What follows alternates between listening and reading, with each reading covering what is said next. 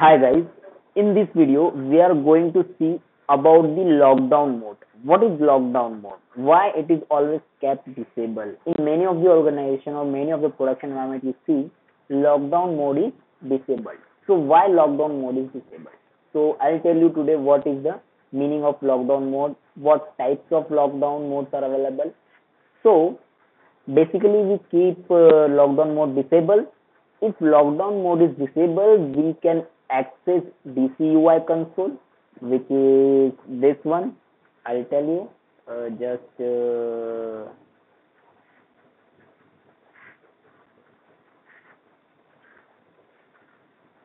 This is DCUI console. This is called direct console user interface. This is a DCUI console. When disabled, you can access this. Or you can access this, or you can access web console, as well as you can access from vCenter when DCUI console is when lockdown mode is disabled. First condition. In second condition, normal lockdown mode, host is accessible only through the local console or the vCenter. So in normal lockdown mode, when you will log in with the normal, if you kept lockdown mode as a normal. So what happens? In this mode, you will be able to access only DCUI console. I shown you black and yellow window. And second is from vCenter. In case your vCenter goes down, you will have only the access of DCUI console. You have to go to DCUI console. You have to disable. Then you can take the web console and you can do the troubleshooting and all.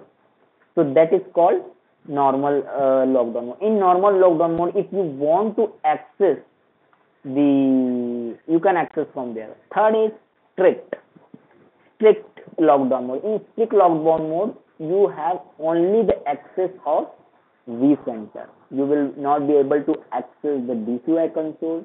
You will be not able to access your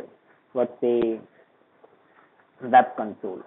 Is thoroughly logged in with your vCenter.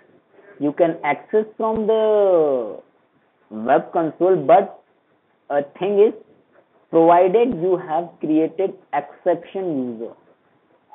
So you have to go to the ESX app and you have to add what user, like admin. I have created add exception, failed to add lockdown mode exception. So because I have kept it disabled, so if I'll do it, if you go in a strict mode, just like, and I'll change it. So what you say? Okay, so what you have to go to this and you have to click here. So what the server is, IP is 0.4. So what you have to do, you have to just go to the 0.4, go to the configure, in service profile, in edit option, you have to just click on strict. And in exception user, you have to add the user as admin. Okay. So as you do it, okay, you will be having the access using this ID only. And if your server goes down, there could be the problem because you don't have the DCUI console. So you have only SSH. You have to work on. You don't have the GUI console.